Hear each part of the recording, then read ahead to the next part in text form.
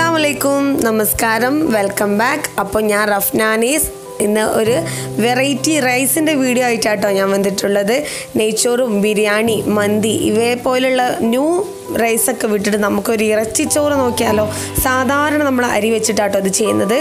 അപ്പോൾ ഇതിനു വേണ്ടി 2 ഉള്ളി, ഒരു തക്കാളി, ഇഞ്ചി, വെളുത്തുള്ളി, പച്ചമുളക്, പിന്നെ ബീഫാണ് ഞാൻ എടുത്തിട്ടുള്ളത്. നിങ്ങൾക്ക് വേണമെങ്കിൽ മട്ടൻ കിട്ടാച്ചാൽ അത് വെച്ചും ചെയ്യാം കേട്ടോ. അപ്പോൾ നമ്മൾ കുക്കറിലാണ് ബീഫ് വേവിച്ചെടുക്കുന്നത്. ഒരു 2 സ്പൂണ് വെളിച്ചെണ്ണ, കോക്കനട്ട് ഓയിലാണ് ഒഴിച്ചിട്ടുള്ളത്. അതിലേക്ക് കുറച്ച് ഉലുവ ഇട്ട് നമുക്ക് പൊട്ടിച്ചെടുക്കാം. അതൊന്ന് പൊട്ടി വരുമ്പോൾ ഇഞ്ചി വെളുത്തുള്ളി ചതച്ചെടുത്തതാട്ടോ ഞാൻ ഇടുന്നത്. 2 പച്ചമുളകും ഇട്ട് കൊടുത്തിട്ടുണ്ട്. ഇത് നമുക്കൊന്ന് വഴറ്റിയെടുക്കാം. അതിനുശേഷം നമ്മൾ എടുത്ത് വെച്ച സവാള, 2 സവാള ചെറുതായി അരിഞ്ഞതാണ്, ഒരു തക്കാളി അതും ഇട്ട് കൊടുത്തിട്ടുണ്ട്. എന്നിവ ചേർത്ത് ഒന്ന് ഇളക്കി മിക്സ് ചെയ്ത് കൊടുക്കാം. ഈ സമയത്ത് കുറച്ച് ഉപ്പ് ഇട്ട് കൊടുക്കാം കേട്ടോ. അതിനുശേഷം ബീഫ്, നമ്മൾ എടുത്ത് വെച്ച ബീഫ്, എല്ലോട് കൂടിയിട്ടുള്ള ബീഫാട്ടോ ഞാൻ എടുത്തിട്ടുള്ളത്. നല്ലൊരു ടേസ്റ്റാണ്. ഇനി നമുക്ക് ഇതിലേക്ക് മസാലപ്പൊടി ഇടാം. കുറച്ച് പെരിഞ്ജീരകം, വലിയ ജീരകത്തിൻ്റെ പൊടിയാണ്, ഒരു 1/4 സ്പൂൺ പെരിഞ്ജീരകം ഇട്ടിട്ടുണ്ട്. 1/2 സ്പൂണിൽ മുകളിലായിട്ട് ഗരം മസാല ഇട്ട് കൊടുത്തിട്ടുണ്ട്. നിങ്ങളുടെ അടുത്ത് മീറ്റ് മസാല ഉണ്ടെങ്കിൽ ഇട്ട് കൊടുക്കാം കേട്ടോ, എൻ്റെ കയ്യിലില്ല. അതിനുശേഷം നമുക്ക് മല്ലിപ്പൊടി, ഒരു 1.5 സ്പൂൺ മല്ലിപ്പൊടി ഞാൻ ഇട്ട് കൊടുത്തിട്ടുണ്ട്. 2 സ്പൂണ് മുളക് പൊടി ഇട്ട് കൊടുക്കാം. നമുക്ക് എരിവ് അത്യാവശ്യത്തിന് വേണം. കാശ്മീരി ചില്ലി ഒന്നല്ല കേട്ടോ, സാധാരണ നമ്മുടെ മുളക് പൊടിയാണ് ഞാൻ ഇട്ട് കൊടുത്തിട്ടുള്ളത്. 1/2 സ്പൂണ് മഞ്ഞൾപ്പൊടി. ഇവയെല്ലാം ഇട്ടിട്ട് നമുക്കൊന്ന് ഇതിൻ്റെ പച്ചമണം പോകുന്നവരെ ഒന്ന് മൂപ്പിച്ചെടുക്കാം. അതിനുശേഷം മല്ലിയില, കറിവേപ്പില, ഇത് രണ്ടും നമുക്ക് ഇട്ട് കൊടുക്കാം. ഒരു 1/2 ഗ്ലാസ് വെള്ളമാണ്, കുറച്ച് മാത്രം വെള്ളം യൂസ് ചെയ്യുക. എന്നിട്ട് ഒന്ന് ഇളക്കി കൊടുക്കാം. ഒന്ന് ഇളക്കി മിക്സ് ചെയ്തതിന് ശേഷം നമുക്ക് അടച്ച് വെച്ച് ഒരു 5 വിസിൽ വരുന്നവരെ വേവിച്ചെടുക്കണം. എന്നുവെച്ചാൽ ബീഫാണല്ലോ, കുറച്ച് വേവ് ഉണ്ടാവും. അപ്പോൾ നമുക്ക് വേവിച്ചെടുക്കാം. ഒരു 5 വിസിൽ വരട്ടെ. അപ്പോൾ നമ്മളെ ബീഫ് ഇവിടെ വേവുമ്പോൾ നമുക്ക് റൈസിൻ്റെ കാര്യം നോക്കണം. അപ്പോൾ ഞാനൊരു കുക്കർ വെച്ച് കൊടുത്തിട്ടുണ്ട്. അതിലേക്ക് വെളിച്ചെണ്ണയാണ് ഒഴിച്ചു കൊടുക്കുന്നത്. ഒരു 3 സ്പൂൺ വെളിച്ചെണ്ണ ഞാൻ ഒഴിച്ചു കൊടുത്തിട്ടുണ്ട്. അതിലേക്ക് നമുക്ക് ചുവന്നുള്ളി, ചെറിയ ഉള്ളിയാണ്, അതൊന്ന് വട്ടത്തിലരിഞ്ഞതാണ് ഞാൻ. അത് ഇതിലിട്ടിട്ട് ഒന്ന് മൂപ്പിച്ചെടുക്കാം നമുക്ക്.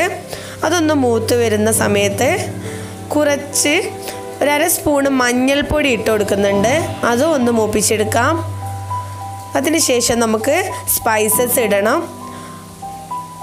ഒരു ബേ ലീഫ്, ഒരു 3 കറുവപ്പട്ട, 2 ഏലക്കായ, കുറച്ച് ഗ്രാമ്പൂ, അതാണ് ഞാൻ ഇട്ട് കൊടുത്തിട്ടുള്ളത്. ഇവയെല്ലാം ഇട്ടുകൊടുത്ത് ഒന്ന് ഇളക്കി കൊടുക്കുക. ഇനി നമുക്ക് വെള്ളം ഞാൻ അളന്ന് വെച്ചതാണ്. 1 ഗ്ലാസ് അരിക്ക് 3 ഗ്ലാസ് വെള്ളം. നിങ്ങൾ ഏത് പാത്രത്തിലാണോ അരി എടുക്കുന്നത് അതിൻ്റെ 3 ആയിട്ട് എടുക്കാം നമുക്ക്. അപ്പോൾ ഞാൻ അതിലേക്ക് ഉപ്പ്, കല്ലുപ്പാട്ടോ ഇട്ട് കൊടുത്തിട്ടുള്ളത്. ഉപ്പ് ഇട്ട് കൊടുത്ത് ഒന്ന് മിക്സ് ചെയ്യണം. അപ്പോൾ അതൊന്ന് ഇതായി വരുമ്പോൾ നമ്മൾ കുറുവ അരിയാണ് ഞാൻ എടുത്തിട്ടുള്ളത്. കഴുകി വൃത്തിയാക്കി കുറുവ അരിയാണ്. കുറച്ച് വേവുള്ള അരി യൂസ് ചെയ്യാം നമുക്ക്. കുറുവ അരിയാണ് ഞാൻ എടുത്തിട്ടുള്ളത്. നിങ്ങൾക്ക് ഇഷ്ടമുള്ള അരി എടുക്കാം. അതൊന്ന് ഇളക്കി മിക്സ് ചെയ്യുക. തിളക്കൊന്നും വേണ്ട കേട്ടോ അരി ഇടാൻ. ഒന്ന് ചൂടായി വരുമ്പോൾ തന്നെ നമുക്ക് അരി ഇട്ട് കൊടുക്കണം. എന്നിട്ട് ഒന്ന് ഇളക്കി മിക്സ് ചെയ്തിട്ട് അടച്ച് വെച്ചിട്ട് ഒരു 3 വിസിൽ വരുന്നവരെ നമുക്ക് വേവിച്ചെടുക്കാം. മീഡിയം ടു ഹൈ ഫ്ലെയിമിൽ 3 വിസിൽ.